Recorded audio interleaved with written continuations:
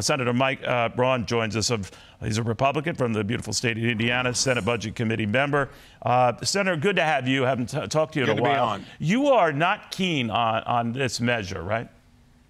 Well, for me, it's mostly the process. You got to remember, this should have started October 1st of 2022.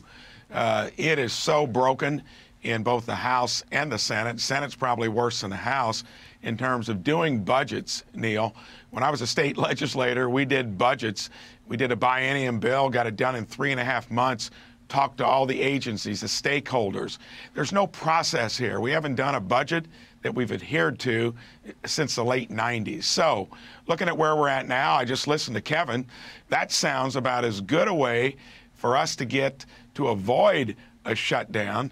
It depends on, is your priority to keep the government going? I wish we had a bill out there. I'm for a no government shutdown bill.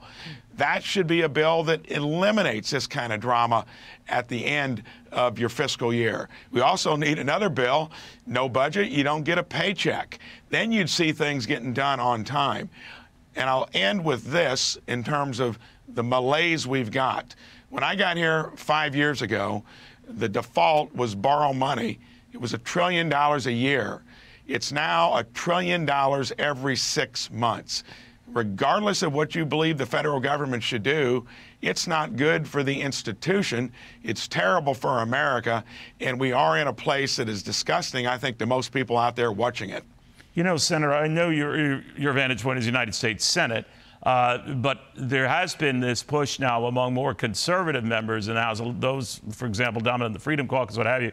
They had it with Kevin McCarthy. To your point at the outset of this, sir, that we knew this date was coming. So did he. He could have prepared better, and he did not. What do you think of that and that he should go? Well, I think when you're bragging about what we've done in the Senate, we haven't gotten a bill really passed, okay? He's gotten 6 or 7 appropriations bills done. So he's improved, but the whole system is broken. Why are we doing this at the tail end of your fiscal year? And since I've been here, we generally don't get this resolved into the new fiscal year. Nothing to really brag about in either chamber.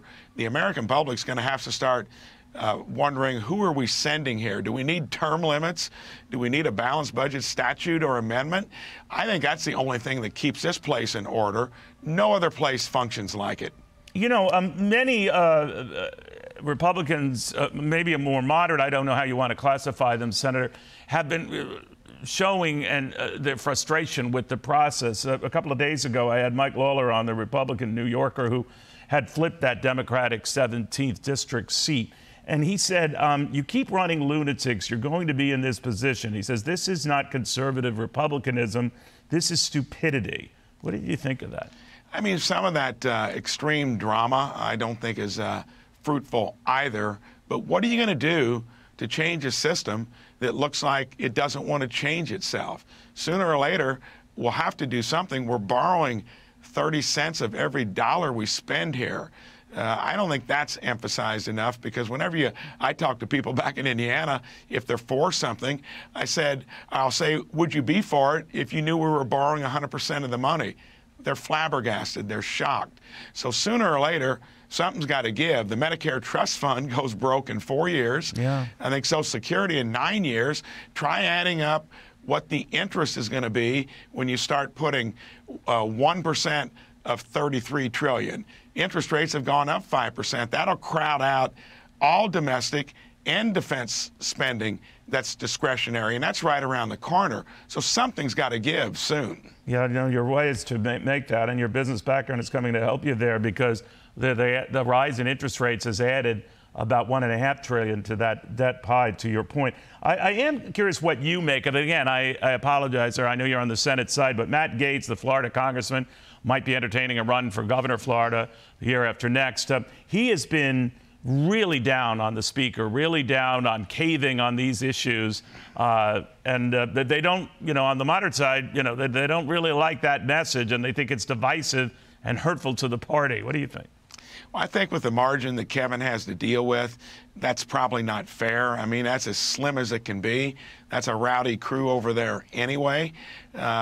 If he intends to come back and run for governor, I think the approach for most states, they're looking for problems to be solved. They're not looking for this kind of drama. And I can tell you, in the 3 years I spent in our state legislature, we get things done. We got a balanced budget amendment. We always have a surplus. It gives us the ability to get a good return on investment and live within our means. He'll have to probably be focused on that, not the drama that we have here. And sooner or later, the American public is going to have to put two and two together. What we've got is not working. Something's got to change. And the people that you need to blame are the ones that have been running the show here on both sides of the aisle. All right, Senator, thank you very much for taking the time. Always appreciate it. Mike Braun of Indiana. You bet. I'm Steve Doocy. I'm Brian Kilmeade. And I'm Ainsley Earhart. And click here to subscribe to the Fox News YouTube page to catch our hottest interviews and most compelling analysis.